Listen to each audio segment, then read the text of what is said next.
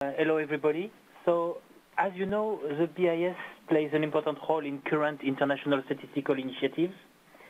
In particular, we have the Data Gaps initiative endorsed by the G20 after the global financial crisis, and BIS statistics are produced in cooperation with many central banks in the world. We have been continuously improving our data offering in recent years, and the new statistics we present today are another step. The first area is to publish more of BIS own statistics that are collected on the global financial system. And this time, the new data help to assess the exposure of economies to foreign currency risks. And this can be an important source of vulnerability, as seen in previous crises, in particular for emerging market economies.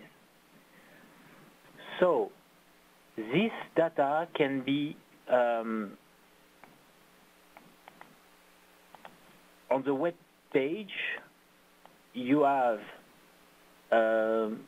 here the international banking and financial statistics, which are the BIS traditional statistics on banking, debt securities, and derivatives. And what I was mentioning, this new data on foreign currency risk are in this banking statistics. We now publish a currency breakdown of cross-border loans and deposits, and this is part of the BIS locational banking statistics. We also have a second area, which is what we call research indicators, that we compute from various sources. And this work we do for our own use, but we also try to make these research indicators publicly available.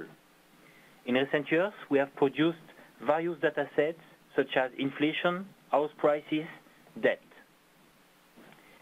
The objective is to have research indicators that are as comparable as possible across countries and over a long time, because we need to have a long-term view to analyze financial development.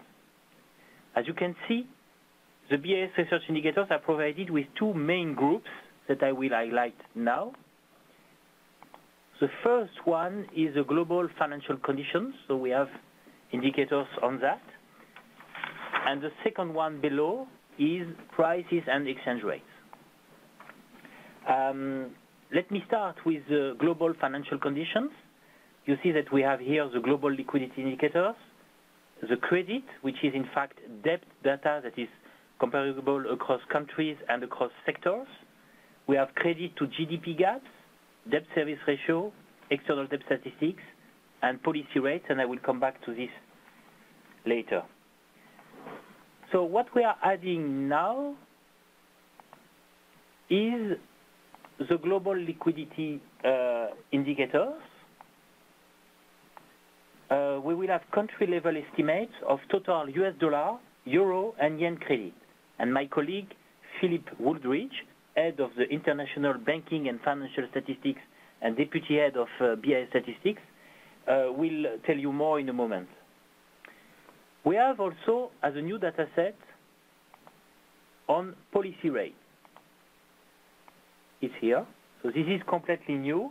It covers around 40 countries, and sometimes we have data back to the Second World War. And my colleague Marjorie Santos, deputy head of the Data Bank Services, will also tell you more in a moment. Let me now turn to the second part of these research indicators, which is on prices and exchange rates. So here you have data on consumer prices, property prices for residential and commercial properties, and you have effective exchange rates, both nominal and real. What we are adding now is a new data set on US dollar exchange rates. Here.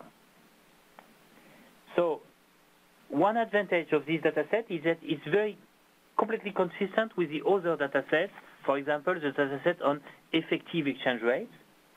And also, one key advantage is that these series are very long series.